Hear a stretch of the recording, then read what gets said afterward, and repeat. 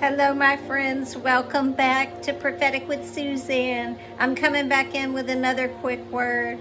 I just had a stirring in my spirit, and I haven't heard this in a while, and I know this word is not for everybody, so ask the Lord if it's for you. It should be a confirmation, but I hear him saying again to let down your nets, that he's speaking to somebody to go and let down your net.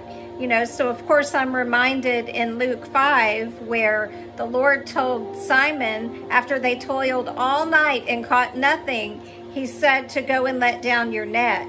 And then it says when they had done this, they caught a great number of fish and their net was breaking. So I don't know what God wants you to go and lay down your net for, but whatever it is, you're in for a catch.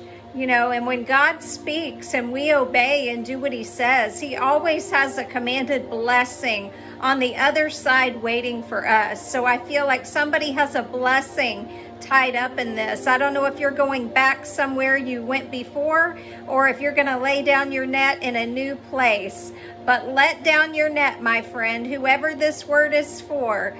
You know, pray and ask the Lord. But God is good. He's moving. He's speaking. So I pray that you receive this word in the name of Jesus. I love you guys.